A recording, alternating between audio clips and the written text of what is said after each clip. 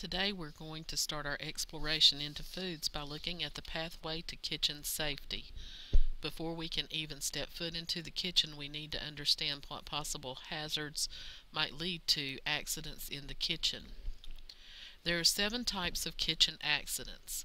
Accidents usually lead to injuries that could be prevented by not taking shortcuts.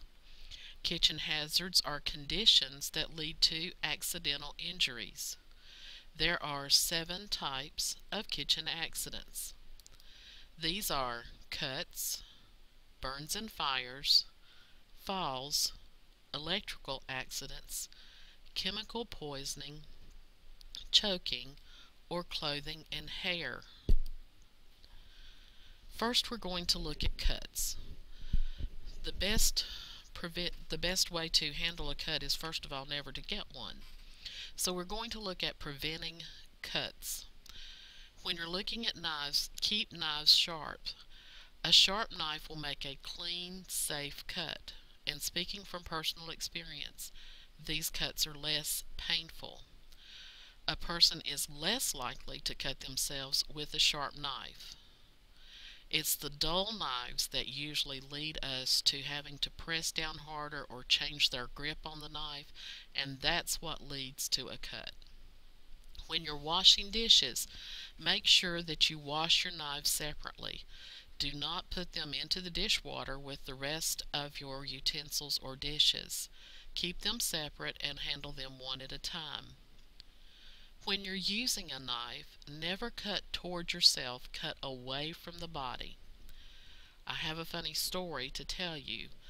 One time my brother was trying to open a pack of cheese, and needless to say he wasn't practicing food safety guidelines, and he tried to rip open the package of cheese with a knife, and he pulled the knife up towards his face and ended up lodging the knife in the septum, that little divider thing in the nose.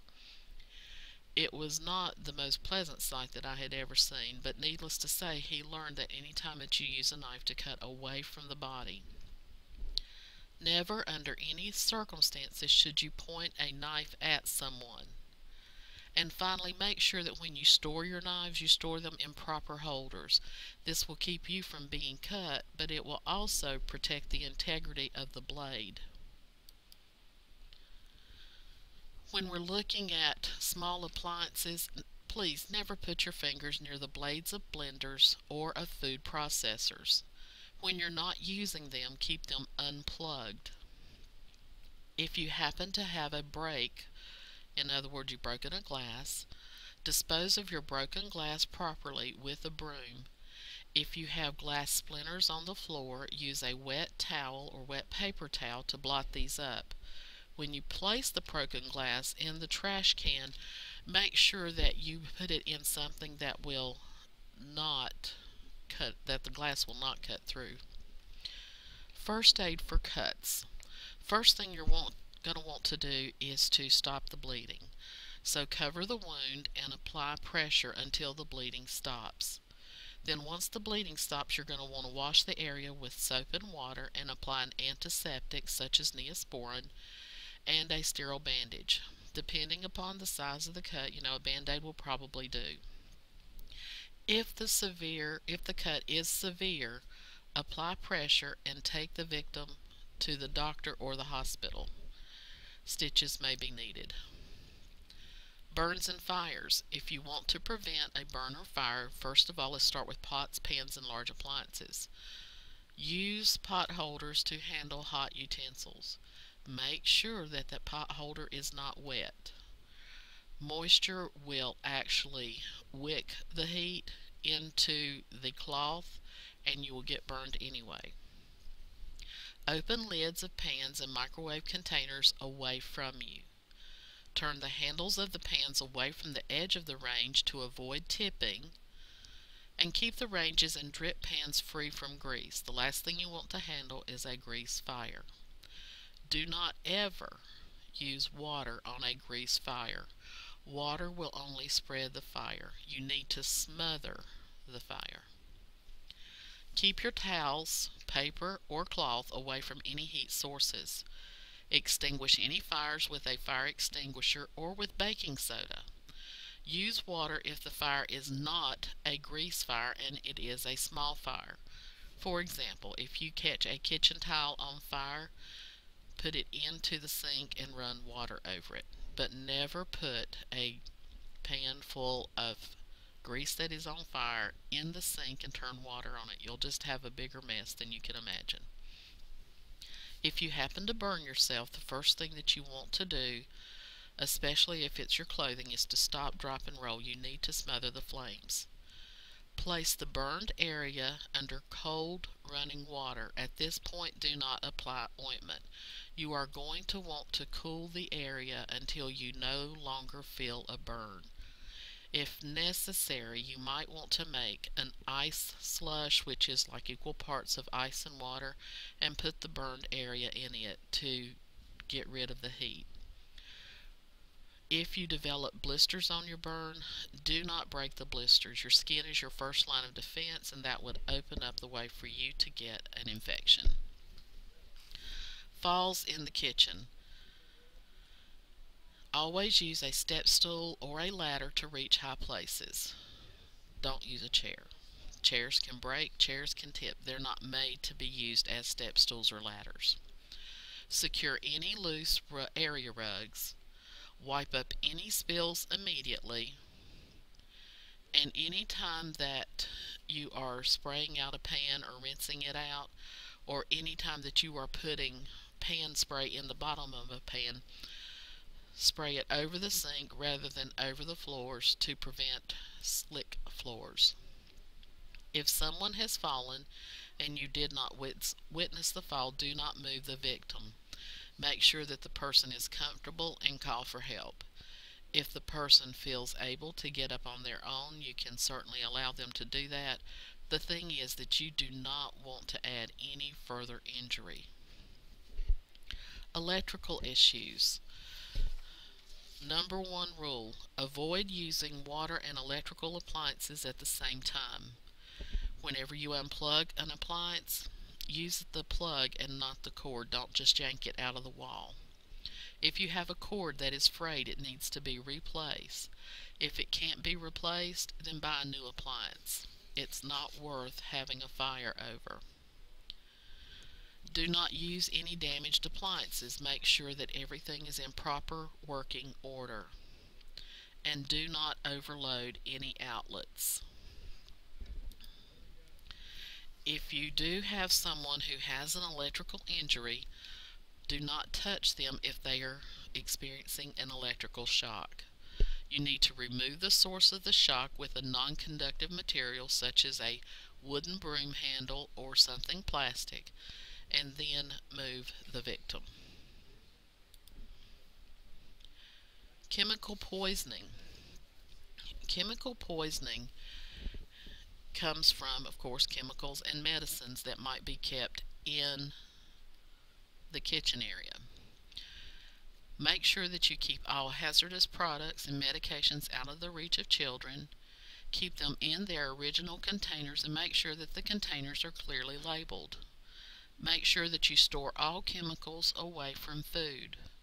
If you're adding a liquid to a recipe, make sure that you read the label 2 or 3 times to be sure it is exactly what it is that you are adding, that is what you're supposed to add. If you happen to know someone or are the victim of chemical poisoning, the first thing you should always do is to call the Poison Control Center.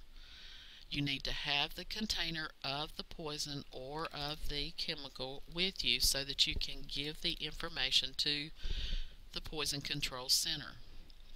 They will be able to assist you in giving first aid information. Choking. Choking is when food becomes lodged in our windpipe rather than our esophagus, cutting off the flow of oxygen to our lungs.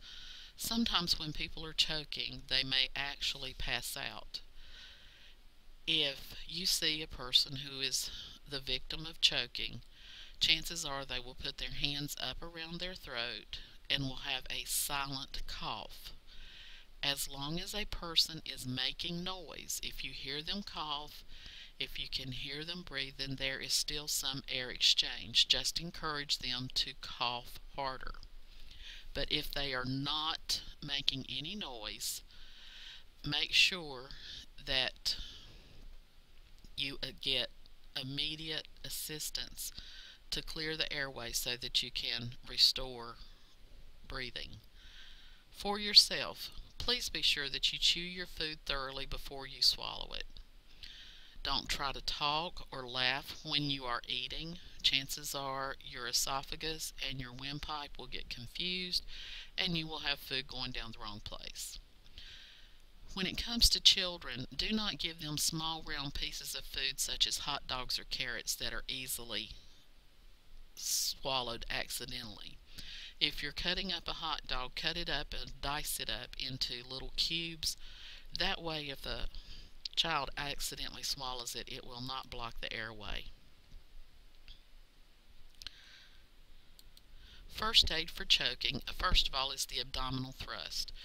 Basically, you wrap your arms around the person just below or just above the belly button, just below the ribs. You take your fist and you thrust the victim upwards and continue the process until the object is dislodged and the person becomes responsive.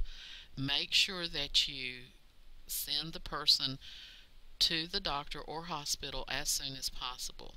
If the victim is unconscious, you will need to activate the emergency response system and have someone call 911.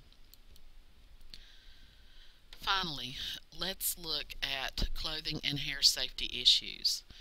You want to prevent issues with your hair and issues with your clothing getting in the way of you preparing safe food. First of all, when you're preparing food, do not wear jewelry. Jewelry can come apart, it can fall into the food, it can contaminate. You might even get your jewelry caught in a small appliance. Make sure that you do not wear jewelry. Keep your hair pulled back away from your face. That is a hygiene issue as well as a safety issue. Do not wear loose clothing. This is why you see so many people wearing aprons while they cook. It keeps their clothes close to their body and prevents it from getting into a flame.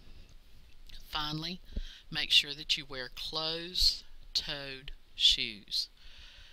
We all drop things in the kitchen, and the last thing that you want to do is to further injure yourself by dropping something on your foot. If your jewelry happens to get caught in a small appliance, try to remove it to prevent cutting the victim. Same thing with the hair. Try to release the hair.